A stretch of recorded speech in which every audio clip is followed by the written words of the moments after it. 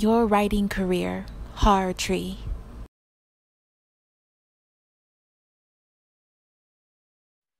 Alrighty.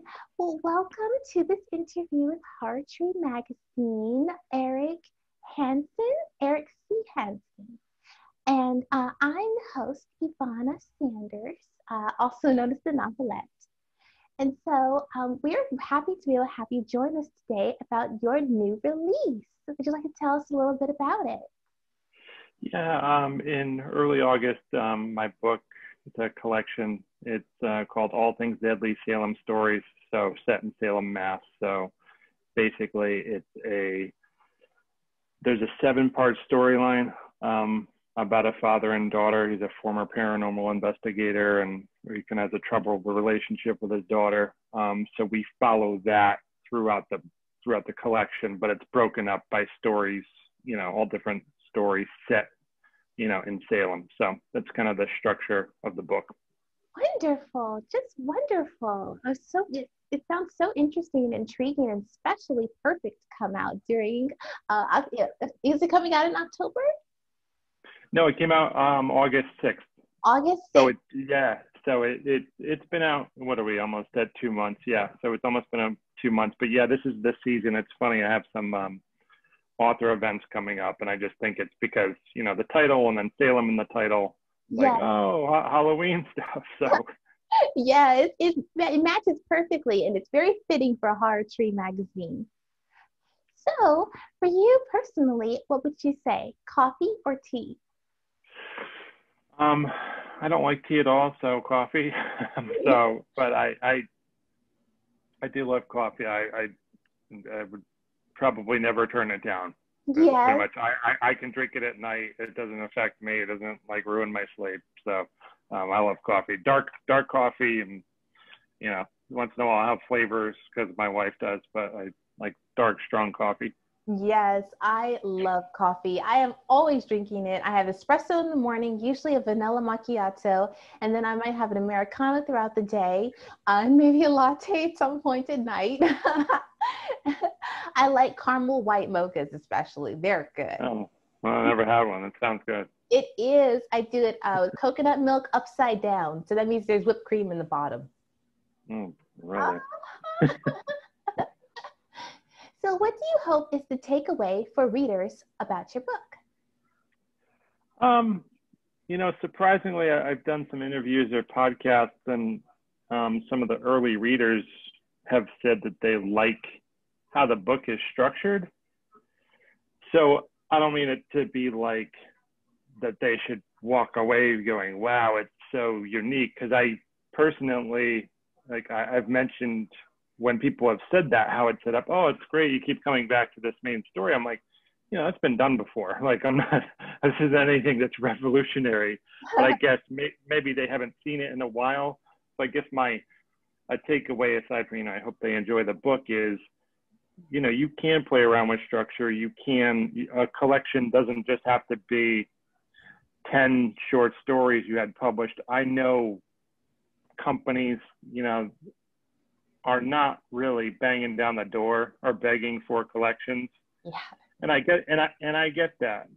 But I think you can kind of spice up the collection book instead of it being like, 10 of your short stories you had published and then come up with a title for it. I think you can, I think there's some possibilities out there to go, hey, maybe I can actually do something like novella length. Yeah. And break it up. And then that's kind of like your hook to kind of keep them reading, hopefully. And, so just playing around with the form and the structure. So that's really like the takeaway. And then also, the possibilities for setting something around a single location, so I think that's important for people to do. And, sometimes we fixate on characters and, setting, and obviously the horror genre is just so important. So yes, it's very true. I do really like I do like doing short stories. I never got into them until about a year ago when I published an anthology called Edge, a killer thriller anthology. And Yes, it was so fun. And it was multiple authors. I did one story in, or two stories actually. And then I had 8 other authors who did stories in it. And then I just did a larger anthology with 25 authors. It was a dark academia anthology with various genres. And I like how it's kind of like short stories are like a lead in to other larger works that authors do. And I think that that's a really great takeaway. That readers can have about any anthology or short story collection. It's like, this is a little bit of sample of what the larger work of the author could be and will be. And it's like, if you like this, then come over here and read the rest of what I got too. I like that. Yeah, you know, it's a funny thing too with how the collection's set up. Like, I didn't plan on it, but you know, and I'm sure you're going to find out when your book comes out, like when it's just yours, mm-hmm. that not just positive reactions, but when people react and they're like, oh, I want to know more about that person, or oh, if there was a novella that continued about these characters, and it's kind of like, I swear I like never thought of that stuff. But then when they start asking for it, you know, it's amazing that you could be on a drive and then your brain starts going, well, you know, it's like the what if. And but you're right, you kind of, you know, you create these stories and then see what's there, and hopefully, you know, I wrote a book that, you know, my intent, not just to get published, but I wrote a book that, you know, I would want somebody to have around Halloween and annually, that they could just flip through and it wouldn't take a lot of time. Like, I want to say a one-sit read, but pretty much you don't need a lot of time to get through the book. It's like 170 pages. So mm-hmm. Yeah, just something annually that you might turn to, even if it just becomes, oh, I like the 7-part storyline only, and returning to it, and then Yes, that's really great. I like that a lot. So what draws you to the horror genre? You know, it's, I have to say, I don't have, this should probably be where I have the influences of like, oh, I grew up loving Stephen King, which I read some Stephen King growing up, but I attended NYU in 2011 through 2013 in their dramatic writing program.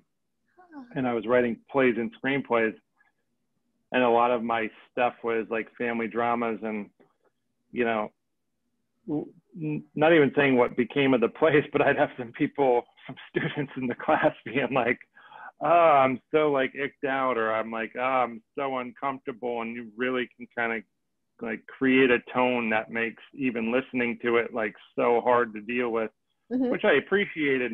But that led some people to go, I mean, it turned into like a little small following of people saying, write some horror, write horror, write horror. And I didn't do it at NYU. And I then ended up teaching a class. I'm an adjunct professor. I taught a class, an academic writing course, that you as a professor can come up with themes. And I pitched horror films. So we watch horror films and I have to write argument papers about them. But what's really healthy about that is attacking the stigma that's out there about horror. Yes. And exploring, like, you know, there's so much going on in politics or religion or sexuality and all these, so many areas. And it's not just, you know, gore, you know, films loaded with gore and no substance. So I think once I started doing that class, and I was fully confident with my film background, I was like, okay, this is going to happen at some point. I'm going to, you know, get going on this genre. But I think what motivates me to write it is that I think it can be anything. It can be a couple. You can write a horror story about a couple having their first child and how difficult that can be. Now, obviously, you'd have to spice it up with some things that make fans of the genre go nuts. But you know, they're all different shades. So, you know, obviously with the stuff out there, folk horror and all these, or Peter was saying quiet horror and all this, like there's a lot of shades on the spectrum. So I guess I'm pretty much drawn to that, but also anybody that knows me and my background, I'm really attracted to like families falling apart, not in real life, but in my work. Yeah. So if you can incorporate a horror element in there, kind of what motivates me to continue. That is really cool. I love that answer because there is so much influence that our horror stories can have. They can reflect so much in our society in different ways, different imaginative ways that really kind of highlight problems, issues in society. It kind of speaks to the underdogs. It can also speak to undercurrents that are going on that we notice like in our societies. It kind of like enhance them and bring and spotlight them in a way. And I really like that about horror. That's really what makes horror so intriguing to me also. Yeah, and not just in terms of books, but with film, Jordan Peele with doing the basically social horror, and that's very important. You could argue even that what The Purge was attempting to do and its critique of, like our obsession with violence, and then, but at the same time, you watch something like Midsummer, which is just brutal, and it's like essentially you're like, this is a breakup film. Like if you strip it down to its parts, you could write an essay that's just a breakup film. Yes. But yeah, I mean, the genre has a lot going for it. I just think what's exciting is, and I don't know that me battling or people I meet, us battling the stigma, what that will ever win, because it's so polarizing that there are people out there who won't even, you could be like, no, this is a good one. This is really well written. And you have some people like it's like they're pledging allegiance to some political camp that they will never look at the other side. And that's unfortunate for them, but I think there's some great work out there that, people should discover. So. I agree. So what does the act of writing itself mean to you? I love it. I mean, it's been hard to do lately. I have 3 jobs and a 7-month-old daughter. So it's one of the few times in my life where I'm like, this is challenging, finding time to write now. Yeah. No, but it means everything. I'm obsessed with it. I love it. Like if I get free time or a day off, I mean, I'll work it out with my wife, but I mean, or I'll just wake up really early. Like I have to do it, and I love to do it. I know that there's plenty of people out there and amazing writers who will announce how much they hate it, but they have to do it. Like I love it. Yeah. I want to do it all the time. And not even from some like fame obsessed, I just want to do this full time and be rich. It's like, I would do it if I got a memo tonight that said you can't submit your work anywhere else the rest of your life. Like I'd still, with my free time, my wife would be like, where'd you go? I'd be at a coffee shop or whatever, or the library jamming away, and it wouldn't matter, because it's just so part of who you are or who I am. So I just need to do it. And I love just getting lost in obviously when you return to something and read it, you might go, this I feel pretty good about this, or this is lousy. But I love the process of getting totally lost. Me too. For like an afternoon. Like I'm not lost in my focus. Like I have intent, but so lost in like, well, there was 2 hours and 47 minutes, and you're like where did I go? Yes.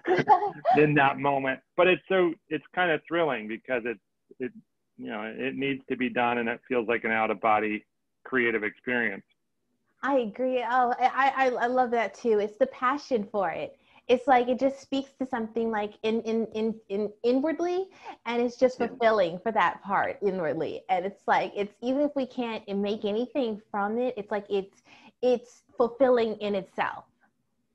Yeah, no, I agree. And I say it not even to brag to people, but I've seen some people, my early 40s, but I've worked with some colleagues who are in their 60s or late 60s, and actually have some type of like, oh, what am I going to do in retirement? Or it's so boring. And if I make it to that age or something, I'm kind of like, well, I'm my mind, and I read and I write. Like that'll never I'll always be stimulated. So yeah, like I'll always have that.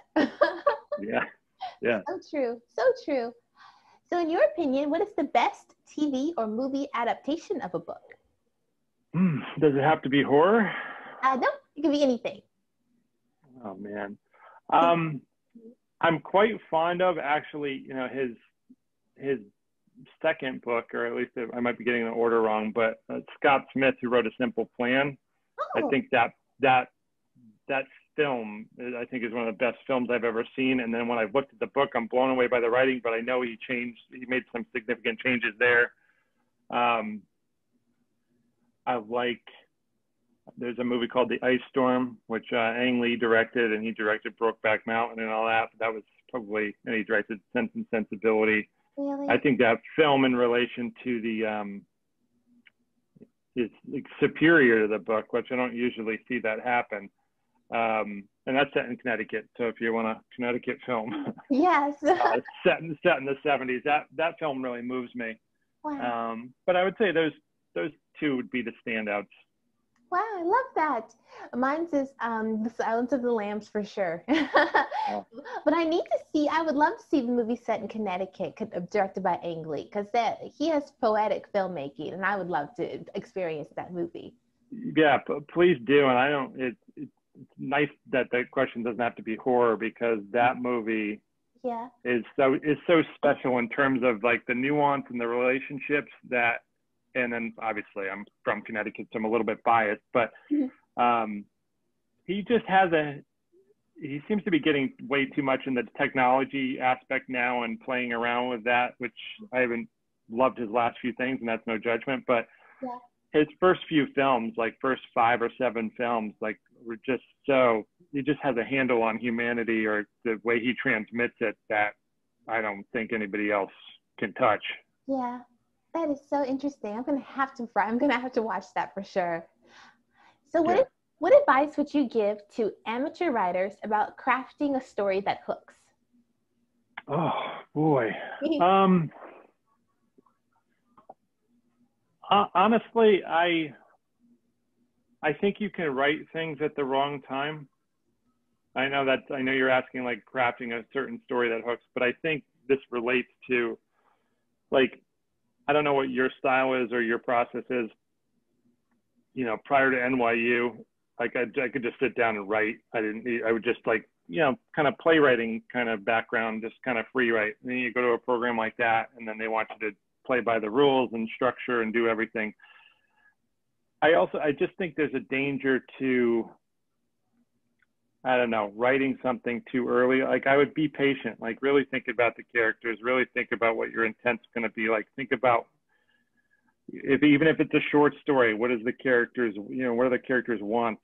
Like, can you have a simple, like, yet universal want for that character? It's like, you might not like them, but something as simple as, like, oh, he just wants a date with that woman. Okay, so that's like the base of this story. Or he just wants to drink it from the liquor store. Like, it'll sound basic, but those basic universal truths, like, can carry you through, whether it's a 1,000-word story, a 5,000-word story. I would encourage some patience. I mean, even though I write fast, I'm patient in my, like, I don't necessarily need a pen to be taking all my notes, but I could be, you know, taking a shower or taking a drive, and I'm like, my brain's on fire. Yeah. But then I'm kind of like, oh man, I really want to write this. But then I'm also like, yeah, but I really only have a handle on one character in that family. So, like, this is not the time to go chapter 1. Yes. So, and I think to give that advice, I only mean it in you want to write with a high degree of confidence, not just sit down and be like, it kind of has like I created something, like, therefore, and then you're going to attempt to save it. But I think it becomes harder to save if you don't do a little bit, if you're not a little bit patient in the prepping. Yes. But I understand everybody has different process regarding outlining. Some people don't need to do it. My outlining process is pretty different. Like, I will write out like a log line. If I can do that, then I do like a mini summary, not like one I'm going to pitch to a publisher or an agent or anything like that, but just something that I'm like, okay, do I have a handle A to Z of what's going to go down? Yeah. And of course it could change during the writing process. But I think some people might look at a submission call and race and rush out a story when it's like, okay, that one you really cared about, do you really want to rush through that? No. And it's worth putting it aside You know, it's worth nurturing. So that's all I would say to people is, you know, be patient, just nurture the stories. And obviously in terms of hooks, I mean, I think your stories are as good as who your characters are, and if they have clear wants that you can latch onto. I mean, that doesn't even mean you know you need to be like that person, but you go, yeah, I know people that are like that. Yeah, it's so true. I love that. The story is worth nurturing. And forcing the story to come quickly, it's like it will never be as authentic and as original and as good as it could have been if we just allow it to kind of marinate in our minds and kind of sit with it for a while.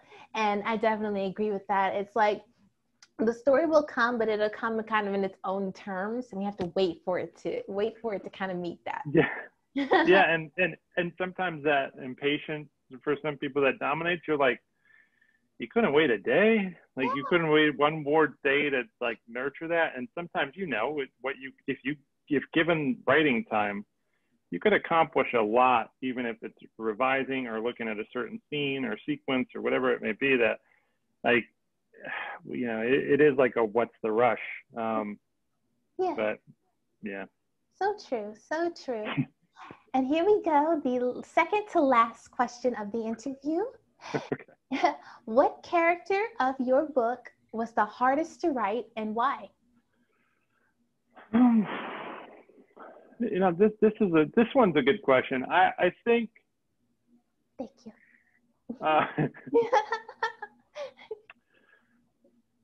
I'm going to answer it in two ways. I'll put it to you this way. There's a story I wrote I'm pretty fond of. I know it's like I get on here and say I'm fond of my stories. It's a little like gag alert, but it's okay to be fond of them. Work hard on our stories. Yeah, that's true. No, I have a story called The 5-Day Fisherman, and the main character in that just kind of plays around with, you know, and everybody kind of has a different interpretation of it, not in like any kind of like, oh, this is what it is way. But I think there's some mystery involved with this man. And I like, he's got like a shorthand lingo with this character he refers to as the girl. And they have a real good, you know, dynamic, you know, it's a little, she's kind of like the adult in the situation, however, but I guess kind of capturing who he is because it does like a Monday, Tuesday, Wednesday, Thursday kind of thing, trying to capture who he is and his like the spirit of his soul in short little spurts.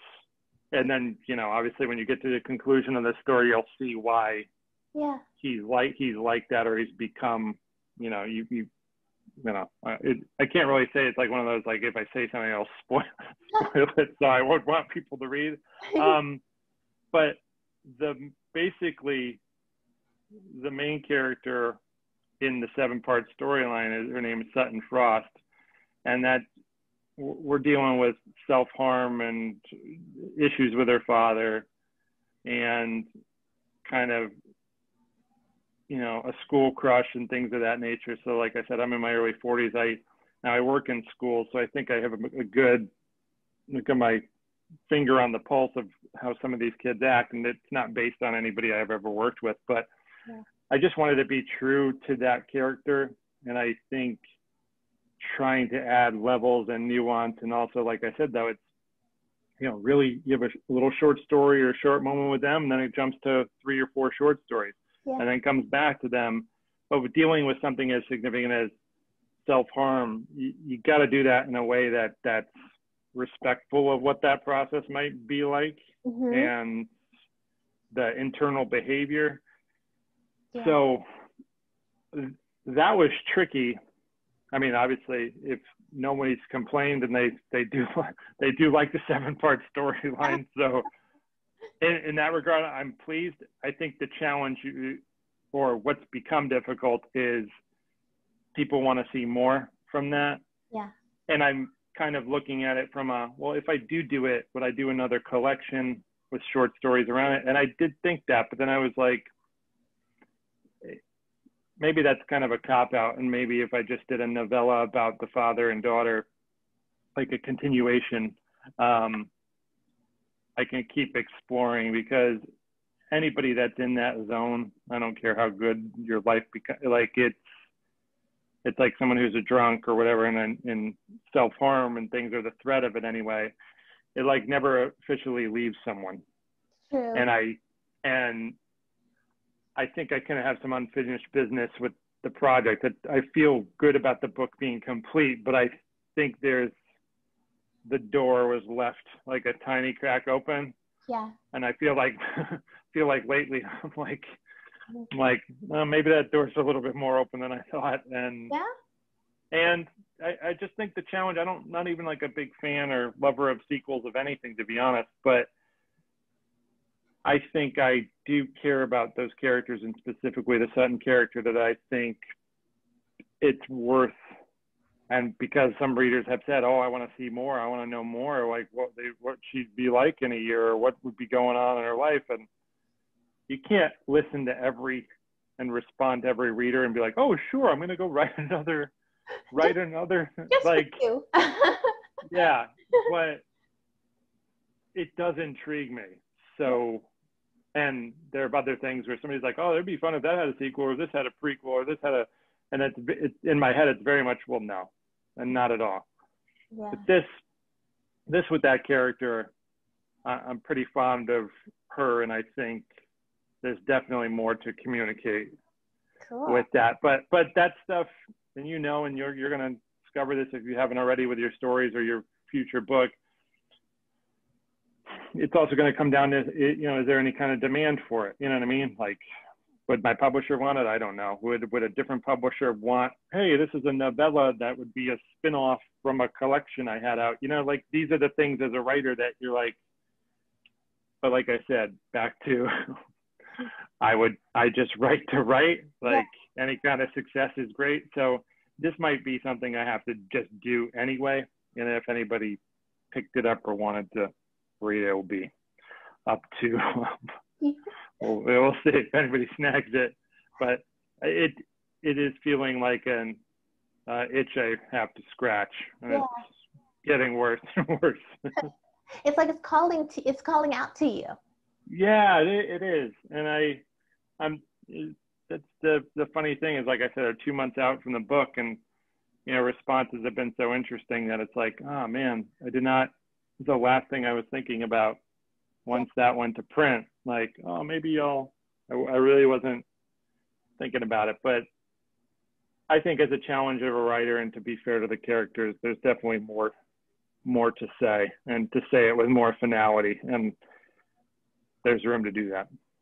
I love it when an author gives such consideration to their characters, because it's like we have a lot of human elements in all of these stories with these characters, and to have an author that really considers who they are, what their struggle is, and what their continuation could be. I just think that is wonderful, and that really helps to put so much depth within the characters, and the readers really appreciate that too. So I hope that you do continue it, because it's calling out to you. It's like there must be something else there, and I bet the readers will love it. Well, thanks. Yeah, I hope so. All righty. Do you have any stories on the back burner that are just waiting to be written? And if you can share, what can we anticipate from you in the future? That was the last question. Well, without even saying too much, I mean, I can say I have a novella. I don't have a release date. I just know I've been in talks with a company that, I've just been saying, like, in interviews, in 2022, that's supposed to come out. I'm not trying to be super vague. I just, with contracts and things of that nature, I don't want to say 2022 and it's 2023 or something changes. So I am slated to have a novella out in 2022. Now so that's an interesting one, in the sense of I can say it's called Wicked Blood, and that's about 3 siblings who get stranded at a farmhouse, and that kind of, I'm interested. Yeah, so that one I'm pretty excited for, and that one, I mentioned the collection, like your Halloween kind of come back to it read. This is definitely your one sit read. If somebody commits to it, it's very short chapters, like extremely short chapters. And this is back to what you were talking about with readers or aspiring writers. This one structurally was interesting to me because it's 43 very short chapters, and then chapter 44 is super long. Yes. So it's one of those, like, you're like racing, and then it's just all of a sudden this huge ending. And yeah, so I slated to have that coming out. I just finished the draft of a YA novel. That's just a little bit, that's another one I can't say too much, not because I won't, but just that's been a little bit different because I'm like, the community here, there's so many sites I'm going to or publishers that know it and not accepting some work now, but they'll say no YA. So I'm like, okay, will this live on my computer? And that's okay. But you're like, this one might live on the computer for a while. So if I don't, you know, I'd like to put my focus obviously on helping to raise my daughter. And then, you know, hopefully that novella will get a 2022 date. And whether I do a novella about this Sutton Frost character, that has been in my mind, or a different one that I might tie the Mothman into in some creative and way that hasn't been done before. Now that's easier said than done. I haven't written anything for it, but that's kind of, that's swirling in my brain, and it hasn't gone away. So I'm kind of intrigued, but I think I need to do a lot more research, not because it's nonfiction, but just to have a little bit more confidence to go, this is what my intent is, and this is how I can use it. So that's pretty much the future for now. Well, that is so exciting and wonderful, and I'm so happy for you. And we are going to go ahead and wrap up the interview, and I'm going to ask you, well, actually, one more question. Tell us where we can find out more about you and about your release. So on Instagram, I am Haddonfield Hanson. So Haddonfield, that's just the made-up town in the original Halloween. Yeah. So yeah. I love it. Yeah.